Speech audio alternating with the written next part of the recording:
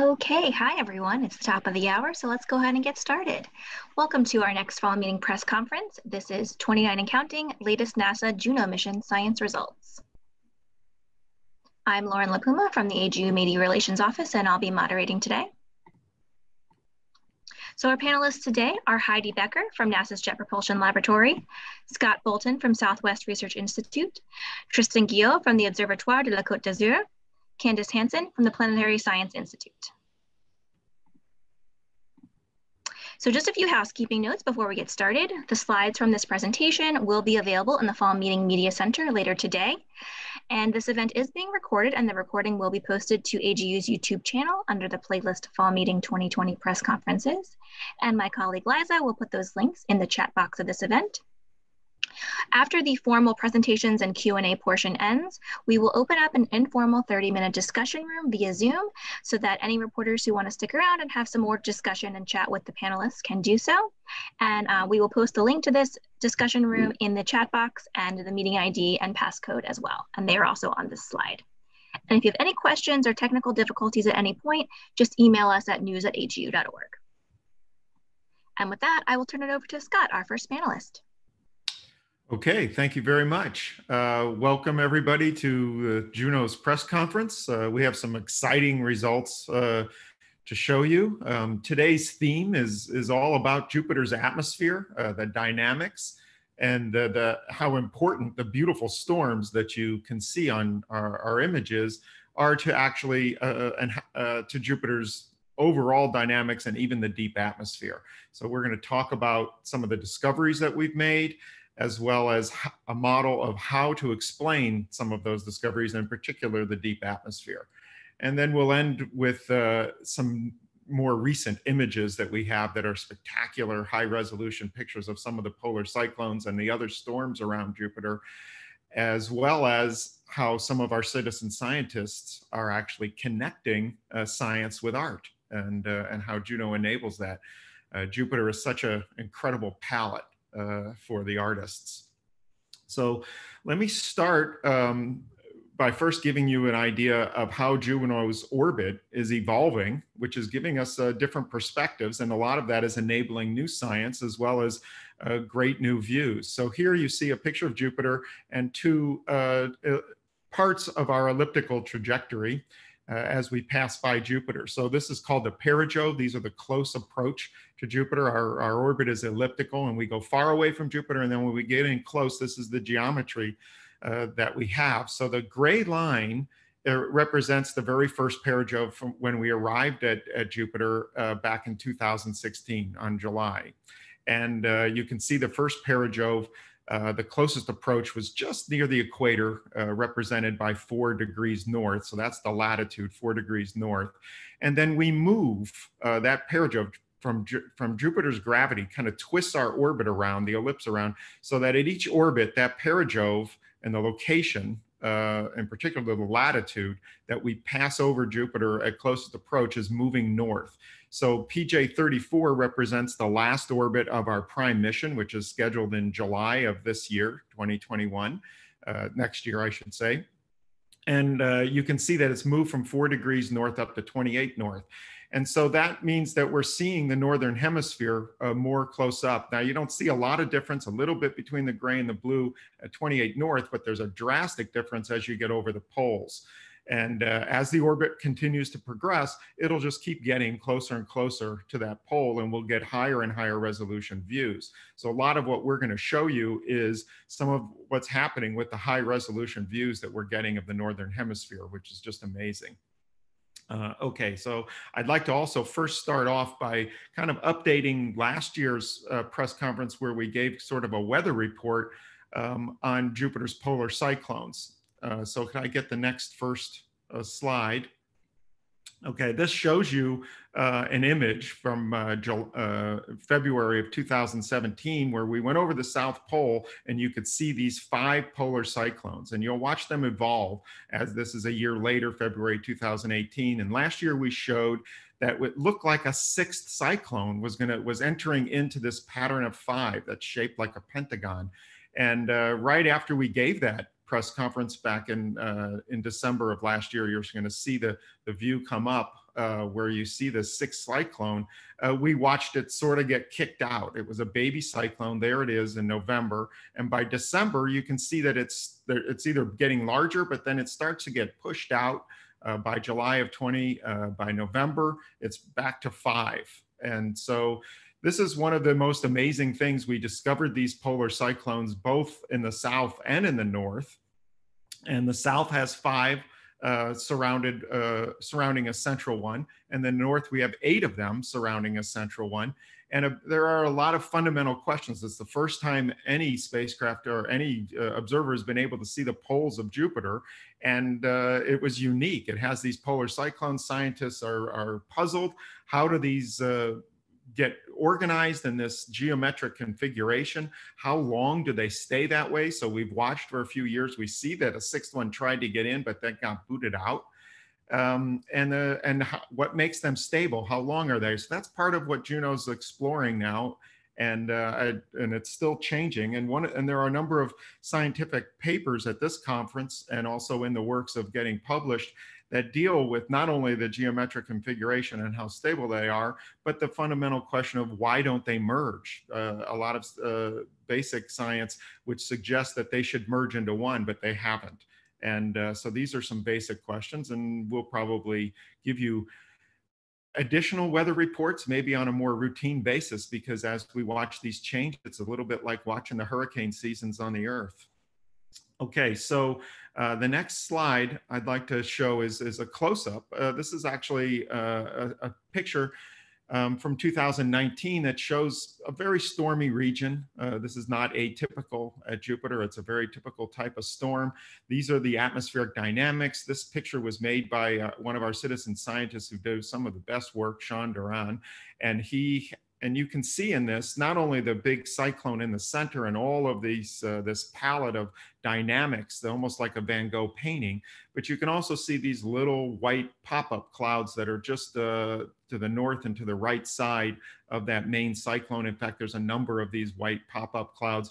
These are sitting above the other cloud base. You can actually blow this up and see shadows. These are where we think there's a lot of storms that are happening. Thunderstorms and lightning are probably associated with this. And one of the themes that we're going to have today is all about how important those storms are and some of the discoveries we've made. So basically at Jupiter, one of the puzzles that Juno discovered was that there was a lot of variability deep down. And when people first before Juno arrived at Jupiter, most of the theories about Jupiter's atmosphere were based off of the Earth and how our atmosphere dynamics works and how our meteorology works. And of course, Jupiter has a fundamental difference. At Earth, underneath the atmosphere, you have either land or sea. And at Jupiter, it's just gas all the way down. So that's a real big difference. And what we found is that there's a lot of variability. On Earth, as soon as you pop down below the cloud tops, most of the meteorology and weather turns off. At Jupiter, that's not true. You go below the cloud tops, it's still very active. We discovered a lot of variability. And so we're going to be showing some of that. In fact, the next speaker, Heidi Becker, will show you some of the discoveries associated with lightning that's coming from a very high altitude, higher than anybody had theoretically predicted. And then Tristan Guillot will be talking about how lightning and thunderstorms can affect the deep atmosphere and maybe even be forming what we call mushy hail that explains some of the puzzling aspects that we've seen of the deep atmosphere.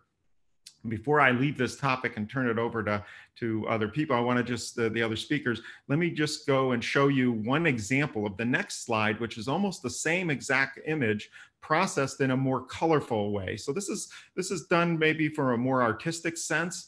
And you can see that it's incredibly beautiful and sort of ready to hang on your wall. It looks like a great painting. But what I want to point out is that while this is much more maybe artistic in the sense that it's done a more extreme color stretch, this is actually useful scientifically. The first color stretch showed us these white pop-up clouds.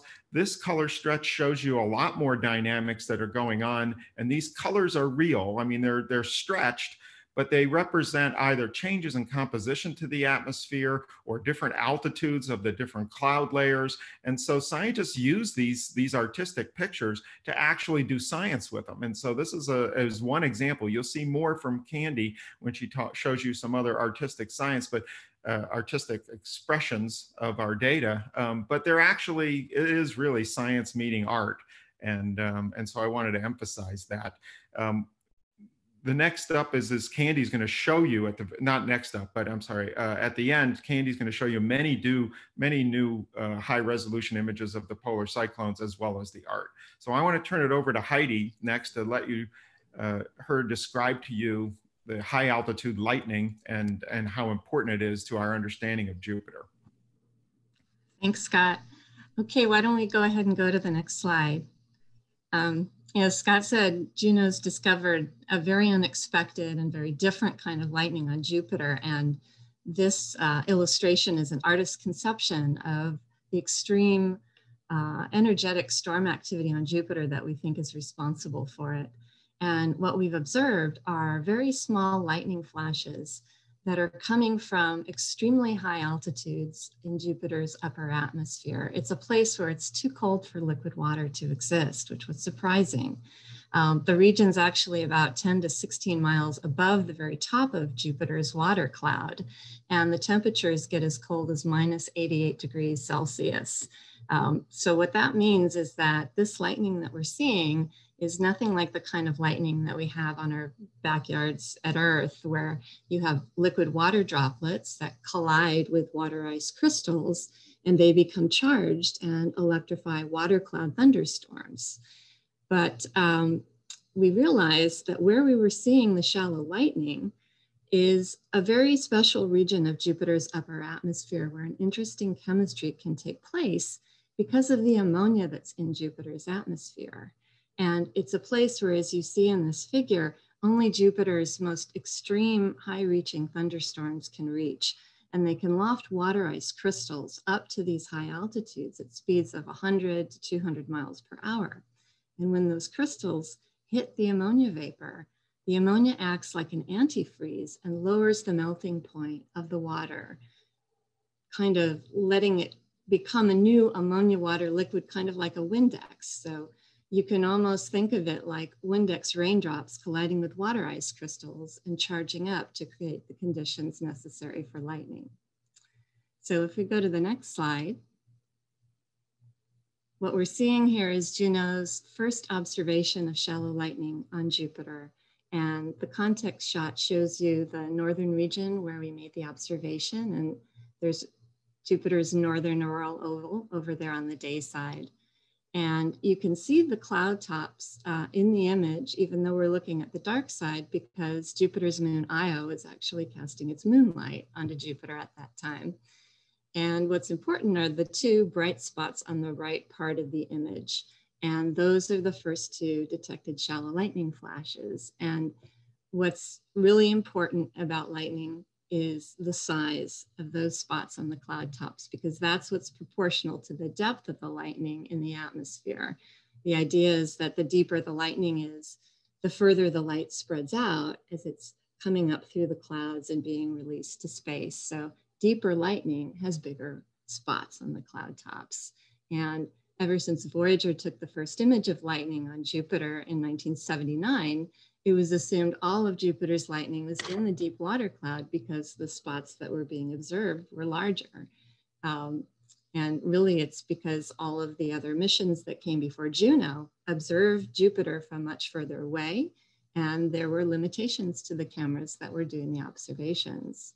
So let's look a little bit closer at this image on the next slide and give it a bigger view. And the reason only Juno has had the resolution to see shallow lightning is because of those close flybys that we make to the clouds.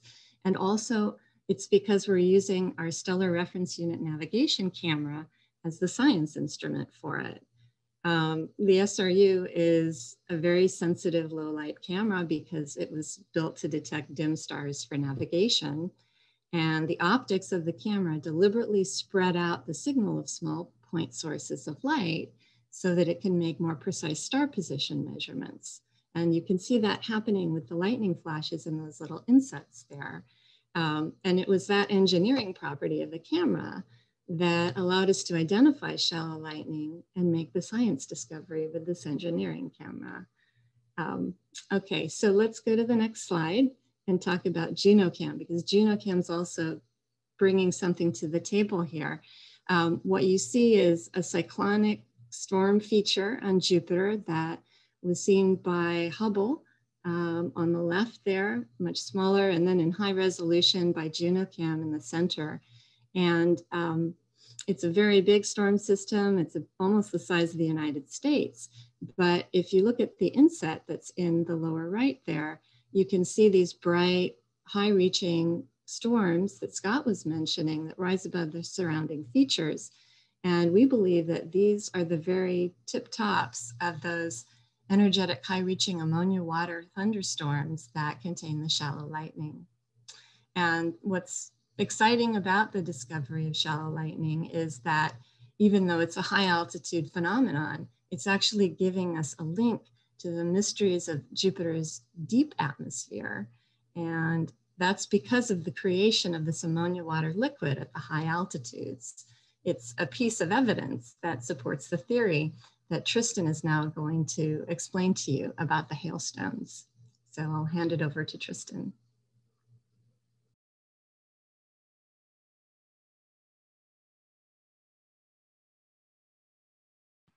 Sorry, I was muted. So thank you, Heidi. So we can go to the next slide, where I show the motivation for the work that I will present. It's really this image of Jupiter that you see on the left, and on the right you have the Juno data from 4 years ago, actually, that showed us that the ammonia, which is represented here in color, has an abundance that's variable. It's high, deep in the atmosphere, and can be very low in most of the atmosphere, and it depends on latitude. You see that this little shell is just expanded from a thin shell on Jupiter here. So we have a very surprising latitude-dependent ammonia abundance that's there to great depths, 200 kilometers or more, tens of bars. And this is something that we have to explain. We've understood it's not due to zonal flows on the planet, and we have a model that explains it with storms, very small events compared to the size of Jupiter. Next slide. So when you compare Earth and Jupiter, of course, Earth is much larger, and its storms are also much larger. As you can see here on the left, you have a typical large cumulonimbus cloud on the Earth, 12 kilometers high. On Jupiter, it's 6-7 times higher. So those are real monsters. On Earth, from time to time, we have hailstorms, not too often, fortunately. And for that, you need to have water as in a special state as a supercooled liquid, so that it can collide and form and grow rapidly to form these hailstones. Well, on Jupiter, what we were able to show is that these large storms are also powered by water condensation, like on Earth. But then these ice crystals that are lofted, when they get into this region where it's quite cold, minus 100 Celsius almost, they can, these water ice crystals combine with the ammonia to form a liquid. And this allows them to grow and to form these special water ammonia hailstones that we call mushballs. And this can explain the shallow lightning that Heidi talked about, and it also transports both ammonia and water down in the atmosphere. On the next slide, I'm going to show you an animation of what's happening. We're looking down into one of these storms to discover the ice crystals that have been lofted up. And then a mushball is forming. So we've formed this liquid ammonia water ice. Ammonia is a powerful antifreeze. you could see the lightning. And then we're going down in the cloud and collecting ice crystals there. It's building a crust around these mush balls, solid crust. We're falling very rapidly. These things can weigh 2 pounds or so, fall at 400 miles per hour, something like that. So, and then when they reach in about 10 minutes, the bottom of the cloud, it's warm and they evaporate and dissolve. Next slide. So our model matches the observations that are shown on the left here. This is an ammonia map with latitude as a function of pressure. So as you're going down, you're looking deeper in the atmosphere. Colors, again, when it's dark, it's low ammonia abundance. So you can see these variations. Near the equator, we have a relatively high and uniform ammonia abundance. Well, we're able to reproduce that on the right with our theoretical model. And what we're seeing is that both ammonia and water are predicted to have variable abundance to great depth. And this is interesting because in the next slide, the Galileo probe in 1995 fell into a very particular region of Jupiter called the hotspot. And it fell deep to 20 bars or so and measured the very low water and ammonia abundance. And it was thought that this was due to this hotspot that would be localized deserts. But here what we're seeing is that the whole region actually is very peculiar with low ammonia and water abundances. So it gives a new perspective to analyze these results. And in the next slide, I'll show you this hotspot that we were able to see and have the best, highest resolution images ever taken of it. So on the left, there's a beautiful infrared image from Gemini on the ground, where you see this hotspot appearing very bright because it's a hole in the clouds and we're seeing the deeper atmosphere that's warmer. In the visible on the right, the hotspot is dark. So you can see the correspondence. What is bright on the left is dark on the right. And we're seeing lots of clouds, storms there that are very important to explain what's happening in this area. And in the next slide, there's another example of a hotspot from the last perijove of Juno, again, from the ground with IRTF this time and with JunoCam, and you see a big storm next to the hotspot that's key to interpret the observations. So that's really something great. And I'm gonna give you one last slide, which is the hotspot, but this time seen by Juno against the limb. This was done by a citizen scientist, and you can see these white spots are high clouds, probably made of ammonia, in which we believe these mush balls are forming. And with that, I'll pass the floor to Candy. Thank you, Tristan. If I could have the first slide, please.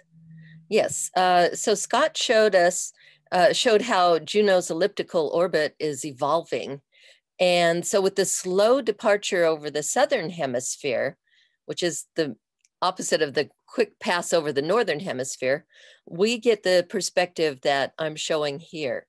And so we have a lengthy time out as the spacecraft leaves Jupiter to see motions in the southern hemisphere.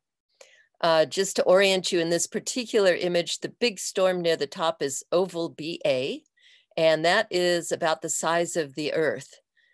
Just below and to the right is one of Jupiter's anticyclonic white ovals, and those are very common at this latitude. You can see another one over further to the right, closer to the limb. So we've continued our really fruitful collaboration with amateur image processors and astronomers and artists this year. And I'm going to first show a couple of examples of some of the science going on using JunoCam images and led by amateur citizen scientists.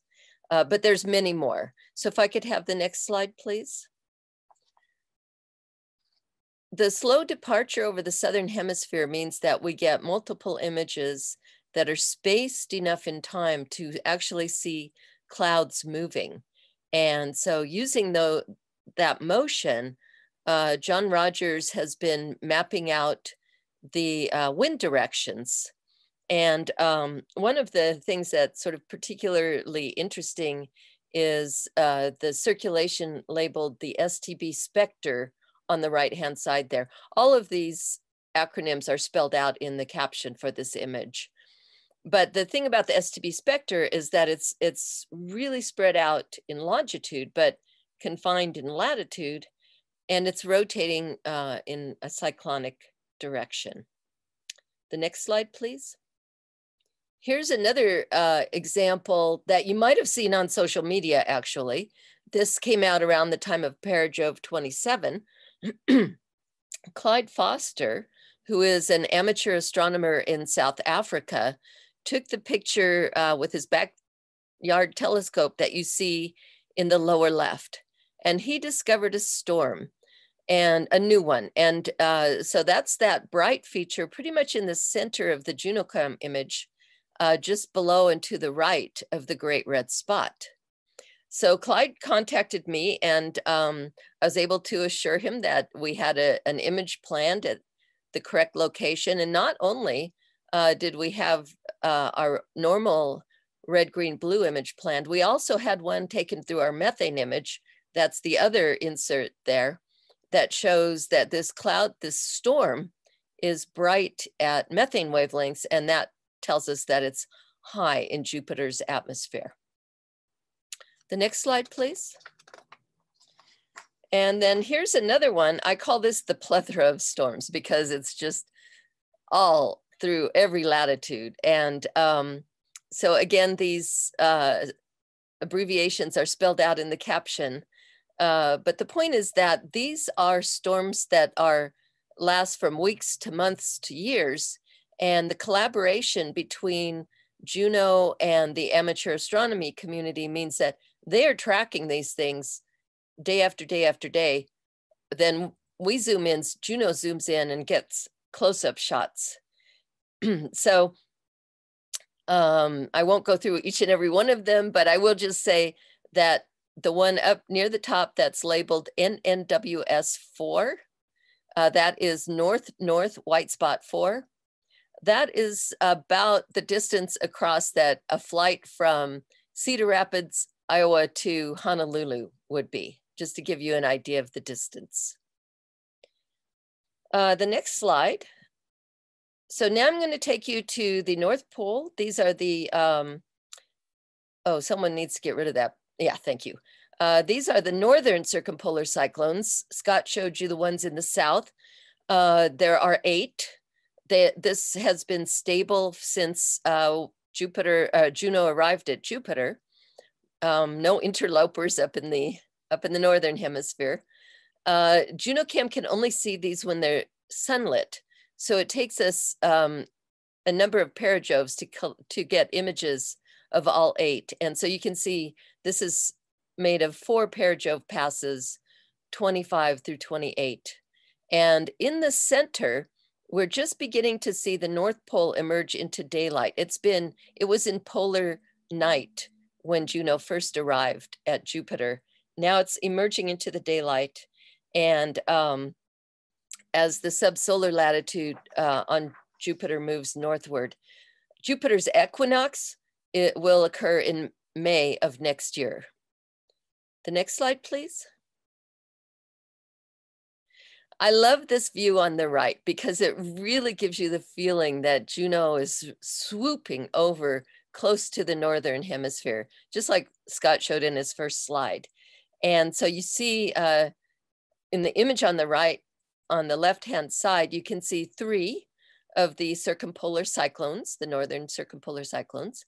And then as your eye goes up to the top right, there's an area of a lot of turbulence that finally then gives way to the familiar belts and zones that we expect with Jupiter.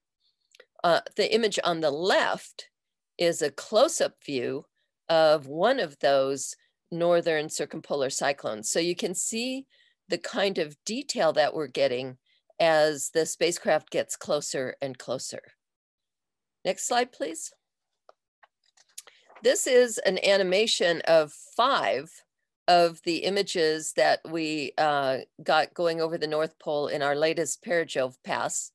And so this is showing 2 of the big northern circumpolar cyclones. There's lots of motion in this, but to draw your eye to those 2, you can see how the outer clouds are rotating counterclockwise. The inner ones are rotating clockwise. So that's rather strange that we have these counter-rotating clouds. We think it has to do with the vertical structure and that maybe these clouds are at different levels and in the atmosphere. And we're looking forward to getting microwave data soon so that we can see just how deep the roots go. Okay, the next slide, I'm going to change gears radically here and just show you one of the beautiful pieces of art that has been contributed. This one is by Navaneeth Krishnan, and you may recognize this is a slice from the image that I showed, my first image that I showed. That's oval BA, and it's one of the anticyclonic white ovals below and to the right, the bright white spot. But this is how Jupiter looks to an artist. So this is a different expression of how we see Jupiter. And the next slide is just one more example. We have so many wonderful examples, but this is really has to be one of my new favorites. And this is by Rita Najm, and it's, she titles it Roses on Jupiter. So I'll let you, I'm going to stop talking for a second, let you guys absorb this, and that will finish out my segment then.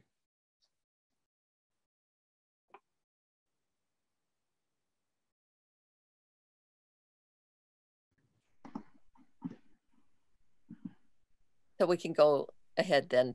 Yeah, thanks. All right, thank you so much, panelists. That was really wonderful. So now we'll move on to the Q&A portion. So reporters, if you have any questions, please type it into the Q&A box that's separate from the chat box. And please remember to state your full name and affiliation. And my colleague Liza will read the questions to the panelists. Do we have any in the queue yet, Liza, or do we need to wait a minute?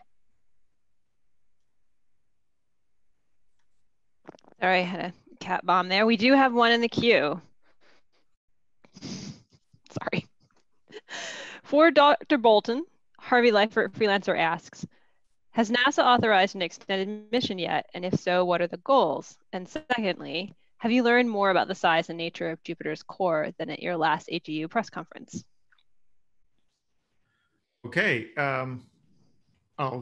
It says type an answer in the question and answer box, but I'll give it verbally. But so Harvey, that's a great question. Thanks for asking that.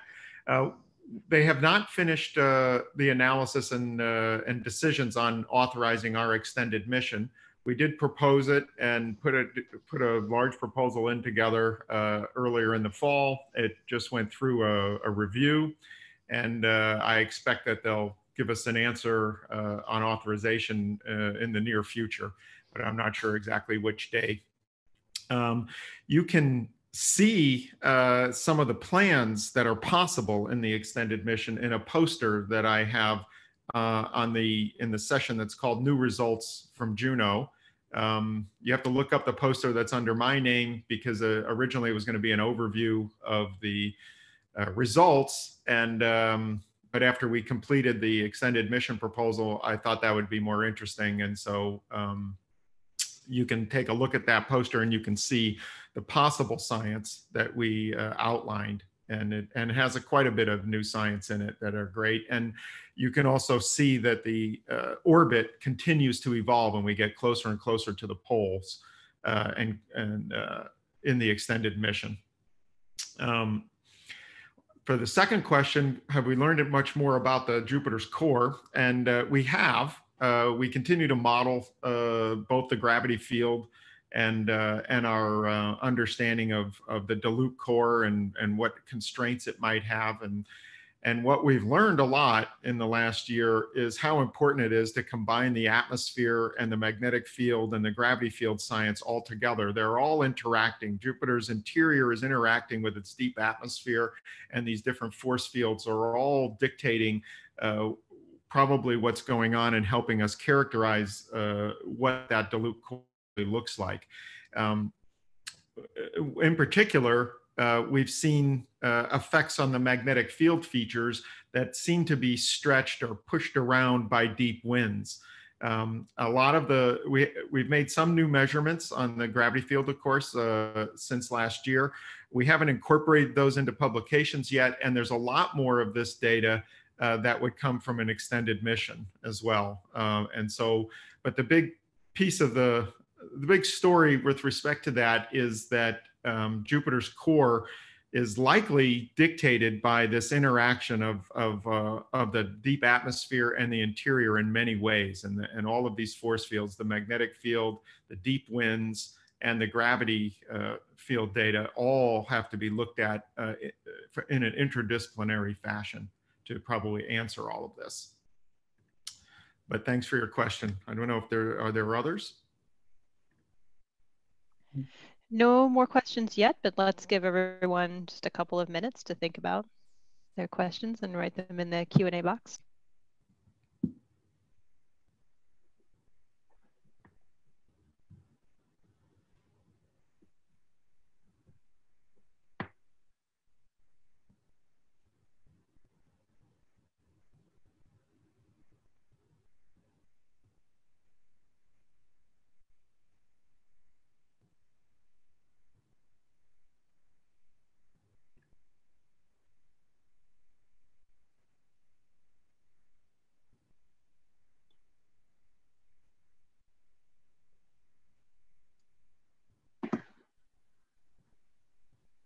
Last call for questions. Anyone have one? Go ahead and type it in before we close it out.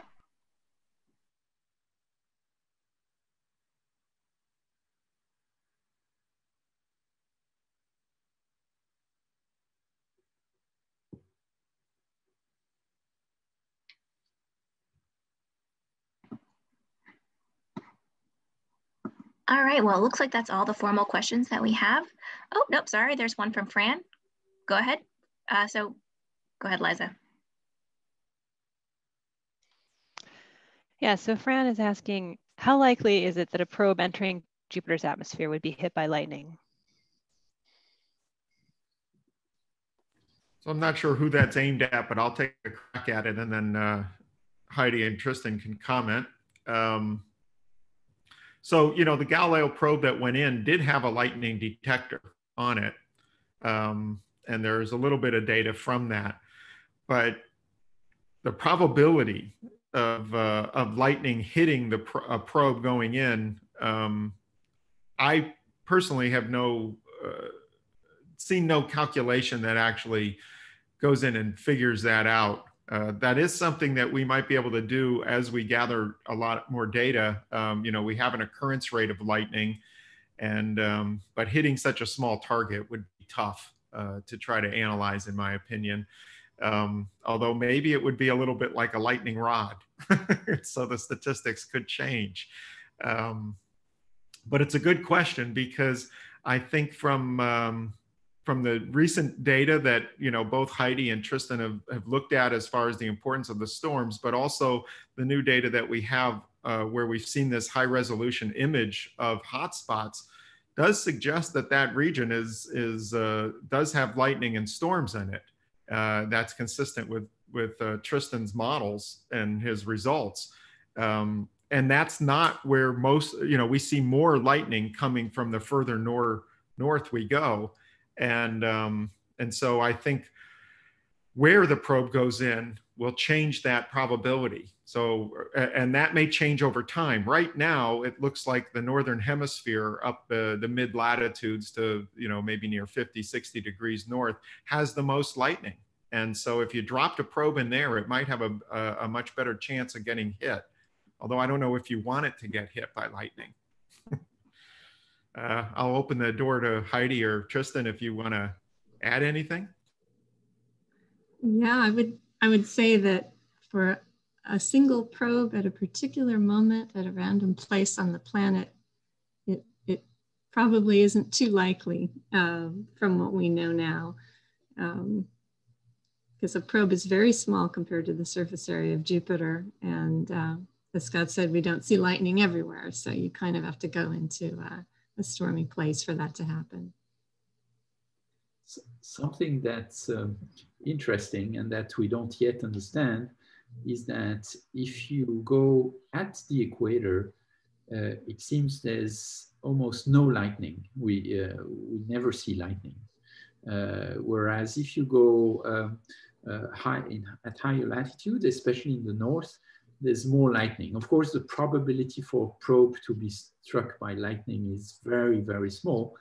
But the key thing here is that, yes, there's very little lightning and very little storms at the equator. And this is something that we don't understand.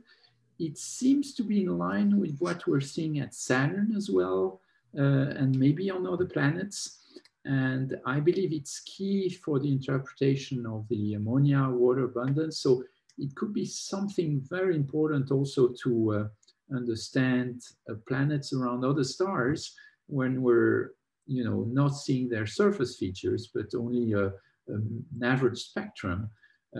So we need to understand the mechanisms that are responsible for the transport of the species in the atmosphere and where storms happen or not. So it's really important to concentrate on Jupiter and to understand the meteorology of these planets much better. Let me add one more thing that I thought of while Tristan was answering, and that is it is very important to realize that the equator is this unique area, but it's also a very small region, with respect to all over Jupiter. So if you didn't want to get hit by lightning, you might want to go into that equator region. Of course, you might be measuring something that's different than everywhere else. And so it depends on what your goal is. But one of the things I thought of is that assuming the probe goes in somewhere other than the equatorial region, it may have a greater likelihood of getting hit by a mush ball than getting hit by lightning. And in fact, it might be more disastrous to have a 2-pound mush ball coming down at 400 miles an hour hit you. I'd have to calculate how fast the probe went down, but originally the Galileo probe had a parachute to slow it down, and the mush ball's got no parachute. Yeah, absolutely. So Harvey Leifert asks, is there any new information on Jupiter's third magnetic pole?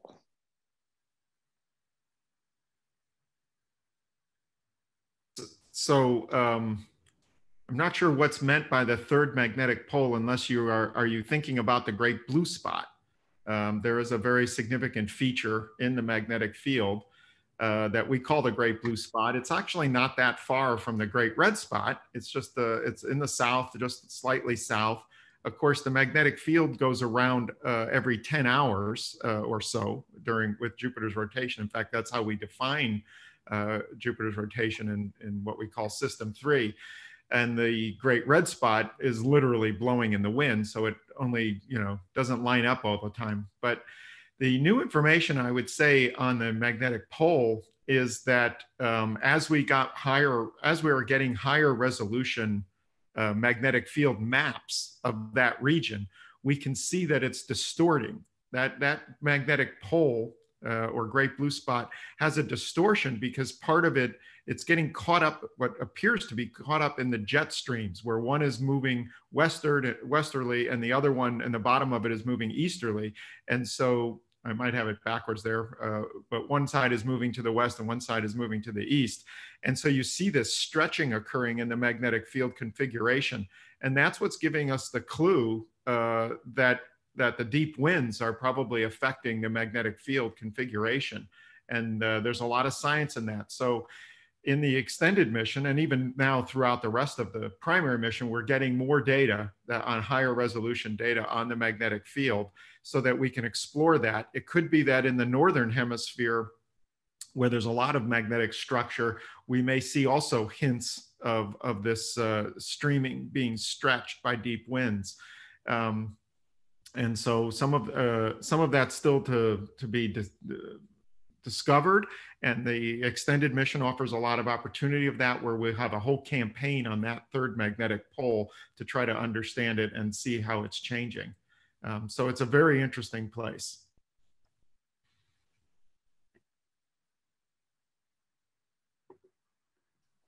And Harvey confirms that he was asking about the blue spot, so thank you. Nigel Angold is asking, why do you call them mush balls? In reference to that last question before Harvey's question. So I'm going to let Tristan answer that. It came from the name came from one of our colleagues, but it's kind of an interesting story. Yeah, the name came from Dave Stevenson originally, and the idea is that when you create this liquid from ammonia and water at very low temperatures, you know, minus 80 to minus 100 Celsius, you're creating a sort of mush. It's a very high viscosity liquid, so it doesn't behave like a normal liquid. And so that's why we call them mush balls. And then the idea is, once you have this mush, and then it grows and falls, as you've seen in the animation, and it's able to collect this water ice crust and become even larger. So those should be quite large beasts, and I wouldn't like to be underneath a Jupiter storm, definitely. Yeah, I'll add to that, Tristan. I mean, you got it all right with the mush part. It's more like a slushy hail, and mush was a good thing. But Dave, when he was thinking of this, I think he related it to some breakfast food that he had when he was younger, that was like mushy. I don't remember the exact, whether it was like an oatmeal-like thing or something that he grew up with. And he told us that story, and we kind of liked the whole connection. I don't know if you would ever eat a mush ball for breakfast, though. All right, well, we're past 11:45 now, so we'll go ahead and close out the press conference. Thank you again so much for our panelists for sharing your work with us. Thank you to reporters for attending. So we'll now close out, and we'll open up that informal discussion room, and a link to that is in the chat along with the passcode. So if you would like to stick around and talk to the panelists a little bit more, you can go ahead and click on that link and head over. And so this will conclude our press conference, and our next press conference will be today at 1 p.m. Eastern Time. Thank you very much.